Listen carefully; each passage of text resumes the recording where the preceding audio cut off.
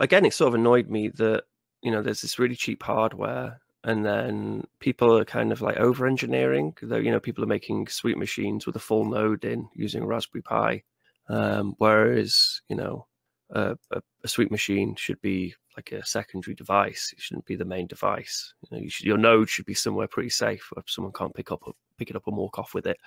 And then you should have all these little devices communicating with that node. It's also that, you know, those Andreas talks, wasn't there, quite not a few years ago, where you would talk about the Internet of Things, sending, you know, all these devices sending value to one another. And then with Lightning Network, obviously, we have the ability to send these microtransactions and have more of a money streaming scenario. And with IoT stuff, microcontrollers being so limited, you know, if you're running a microcontroller and getting it to do some things, then, you know, you're not running an entire OS. You lose a lot of the vulnerabilities you would have if you're running everything on a small computer like a Raspberry Pi. You can just focus on, you know, getting a Lightning invoice from a node, checking if it's being paid. If it's being paid, turning something on.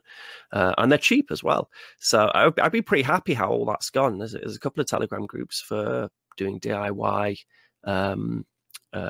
hardware stuff, and then there's a whole bunch of hardware projects I've seen evolve, and whether I impacted them directly or indirectly, or whether, you know, we're all just building a bigger sort of maker community in Bitcoin. You know, it's great to see more and more people getting their hands dirty with these IoT devices, mostly as well because, again, I think it was an Andreas interview where he said that a future where, you know, these big corporations control your IoT devices is going to suck, but if we're empowered, then, and we build our own devices, then it could be quite brilliant. It's that old Hal Philly quote, isn't it, of the same thing which can be used to enslave us can be used to liberate us, but we've got to take control of it.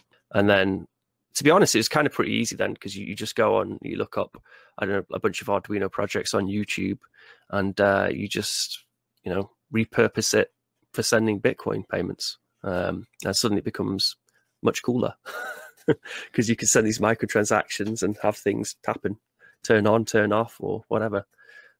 So yeah, it's definitely been exciting watching the hardware space grow.